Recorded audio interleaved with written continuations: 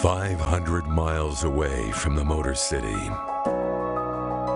a small hockey town in the Upper Peninsula is home to the world's oldest indoor hockey rink. With a population of less than 800, Calumet, Michigan has a history that cannot be replicated. The Calumet Coliseum is a museum to those who visit.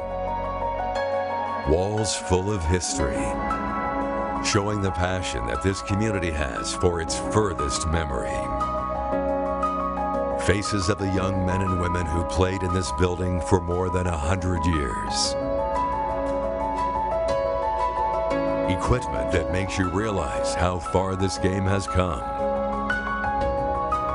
And banners that show that this town is truly Hockeyville, USA. This is Hockey Up Here.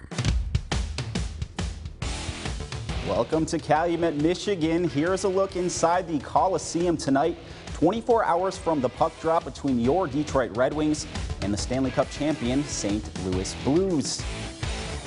Good evening and welcome to our show, Hockey Up Here. I'm Jake Durant. This preseason matchup brings NHL hockey back to the UP. 2016 was the last time pro teams came to town. Then it was the Buffalo Sabres and the Carolina Hurricanes. This time in the Copper Country, it's all about the home state advantage for the Wings. This is a once-in-a-lifetime experience for many, but bringing the NHL to Calumet is really a celebration of the community. The week started with a visit from the Stanley Cup. Hundreds of people lined up in Calumet to get their picture with the cup. The center of town turned into a festival, giving lifelong fans and some of those who haven't yet put on a set of skates get a chance to get close with something players chase their entire careers. Are you checking out the Stanley Cup? Yeah, do you like hockey? Yeah. Stanley's a great friend. I wish he could stick around longer.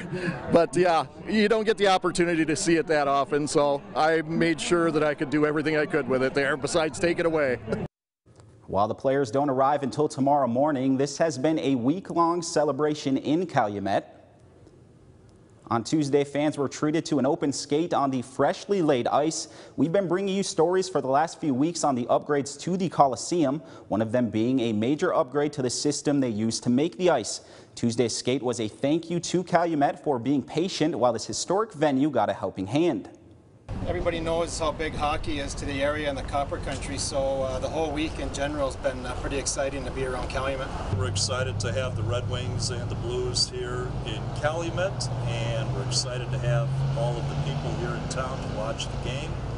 And we just want to thank everyone all over the UP, the state of Michigan, really everywhere, all over the country that voted for the Coliseum. The NHL has shut down the Coliseum today to do its final preparations. Tonight's show is the only event going on, so this is for you, the fans.